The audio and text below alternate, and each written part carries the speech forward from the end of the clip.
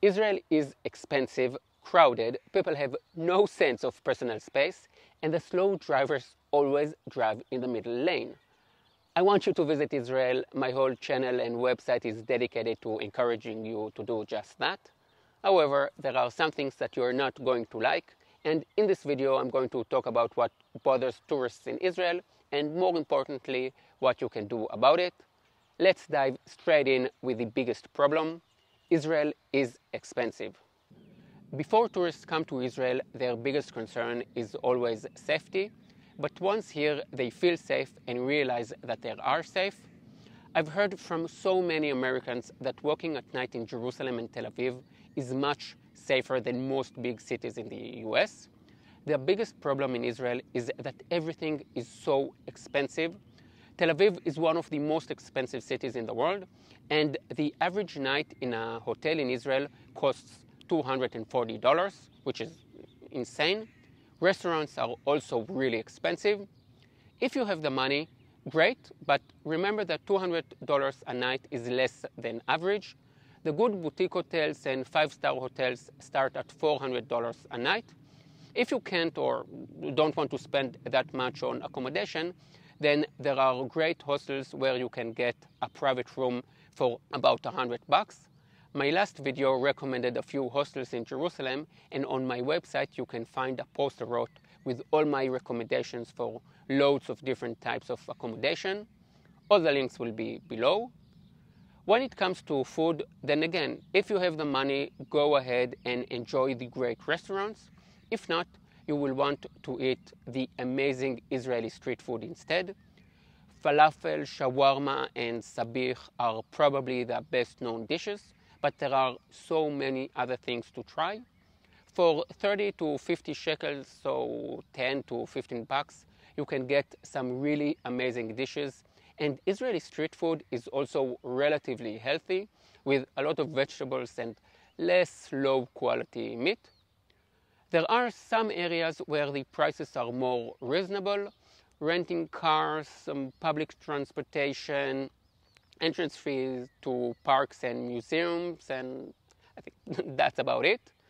But with all that being said, when traveling, you are spending your most valuable and actually your only real valuable asset, your time. Traveling is not about saving money, it's about enjoying your time, even if it costs a bit more. On to the next thing. There is no public transportation on weekends and Jewish holidays. I've seen so many travelers getting stuck because of this one.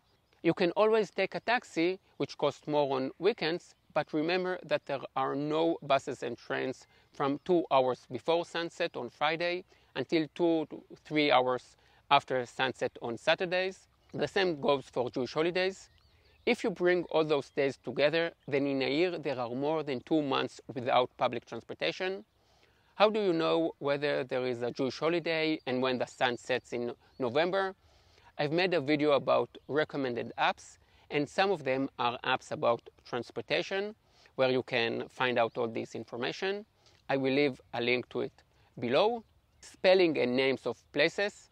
This is a small one, but it can be important. Israelis can speak relatively good English.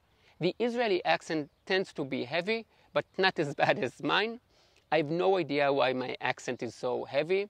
I've lived in Sydney for 2 years, the US for 2 years, in Alaska and Connecticut, in Germany for 10 years, and yet people tell me I have a heavy French accent.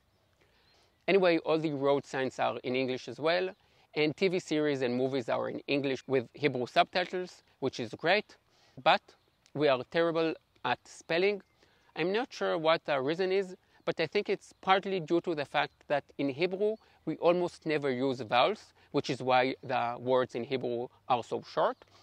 And we don't use the same letter twice unless we pronounce it. Think about it. There is no reason why accommodation has 2 C's and 2 M's. If you wrote accommodation with 1 C and 1 M, the word would be short and everyone would still understand it. So if you are making a reservation or giving someone your email, make sure that your name is spelled correctly. Another thing is that sometimes the Hebrew names is translated and sometimes it is transcribed. Outside Jaffa Gate in Jerusalem, there is Jaffa Road. On some maps it is written as Jaffa, but on others it is written as Yafo. In South Tel Aviv there is a road called Derech Salame. On some maps it is written as Salame Road, and on others as Derech Salame or Shlomo Road. I think that Caesarea, Caesarea in Hebrew, can be written in 4 different ways, with C, with Q, with K. So, be aware of that. Next up is driving. The roads in Israel are good, and the signs, as I said, are also written in English, but Israelis are not the most considerate of drivers. When 2 lanes merge into one, or when you need to turn into traffic, you may wonder if you have suddenly developed superpowers and become invisible. Nobody can see you. And the second the traffic light turns green, someone behind you will honk their horn. Oh, and in Israel, if there are 3 lanes, the slowest people drive in the middle lane. I don't know why, I can't explain it.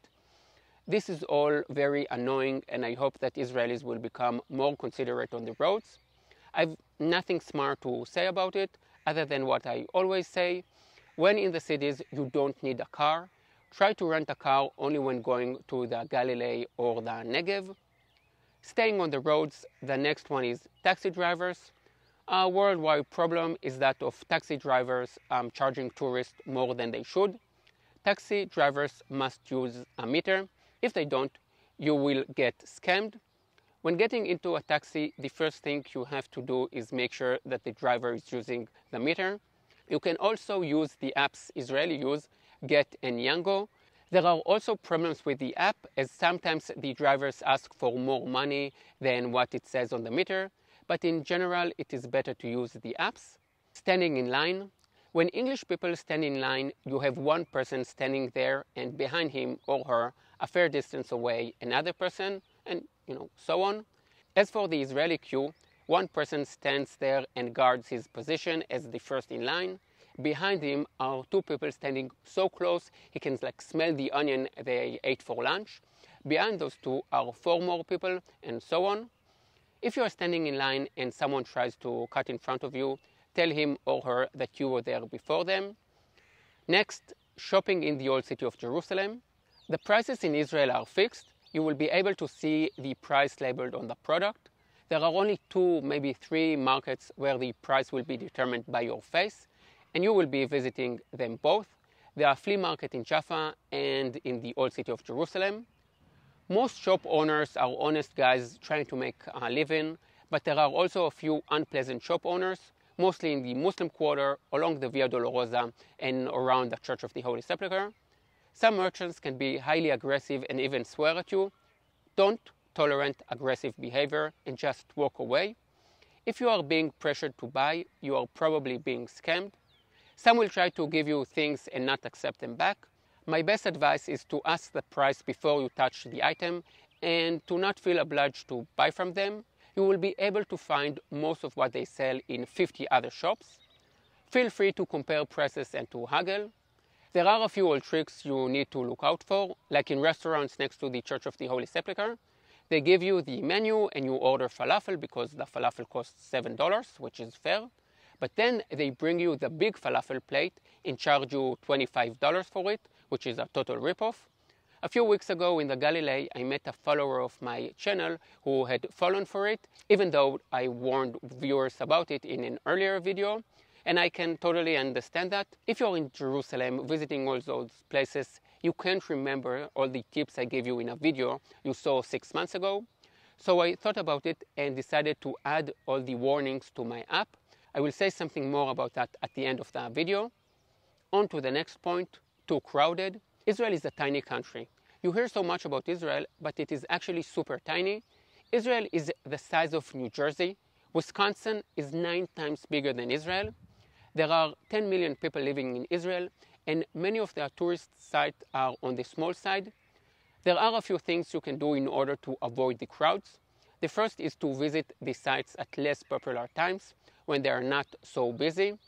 I love visiting the Western Wall at night. It is open 24/7, and in the evening or at night it isn't as hot and crowded and feels very peaceful. The Church of the Holy Sepulchre opens at 5 a.m. If you can come before 8:30, you will enjoy the visit much more. When the church is full, it gets really loud, you get pushed about, and it can even get hard to breathe. Another thing is that people on vacation forget that the rest of the world is still going to work. Try to visit Galilee and Negev during the week when the Israelis are working. So Sunday to Thursday, it will be cheaper and the national parks won't be as crowded. The next tip is small, but I know that some of you will really thank me for it. Cold in closed places. Israel is a hot country and the Israelis are in love with their air conditioners. The Israeli way of thinking is this: if it is going to be that hot outside, let's make it freezing inside. Trains, museums, shopping malls, buses. If you suffer from the cold, do yourself a favor and even on the hottest days, have something to cover up with. The last thing on my list, Israel is just too interesting. Really, it can be overwhelming. Meir Shalev, a famous Israeli writer, once wrote that whenever you are in Israel, if you throw a stone, you are bound to hit a crazy man or a holy site. A perfect example of this is the old city of Jerusalem. In this single square kilometer, you have the third holiest site for Muslims, the holiest site for Jews, the holiest site for Christians, and dozens of mosques, churches, and synagogues, all in 1 square kilometer. Israel itself, in a way, is like the old city of Jerusalem, tiny and yet so diverse and full of history. Israel, as the Holy Land, is the final destination for pilgrims, pioneers, and believers, but at the same time, Israel is a corridor, a meeting point where the desert meets the sea, where the empires of the East fought the empires of the West, and where the divine meets the ordinary. It is a bit noisy in this corridor, but you should definitely come and visit. That's it. If there are any other things that you like or didn't like about Israel, then please let me know by leaving a comment below. If you are planning to visit Israel in the next few months, and if you can understand my English, then go ahead and purchase my app, and you will enjoy your trip so much more. As I said, I've added my tips about where you need to be more alert, where you had better not change money, where the sellers are aggressive, and all the places where the scammers come together. I've added the shops run by honest guys who sell unique goods, and also where the good hummus joints are. There are also coupons code for 10% off various hostels and tours in Jerusalem, Tel Aviv, and Eilat. And the most important thing, my Jerusalem tours. You can see where you are on the map, where the next stop is, and watch a video with me explaining what you are looking at. The app is only about Jerusalem. In my booklets, you will also find my Tel Aviv and Masada tours. That's it. See you next time. Yalla bye.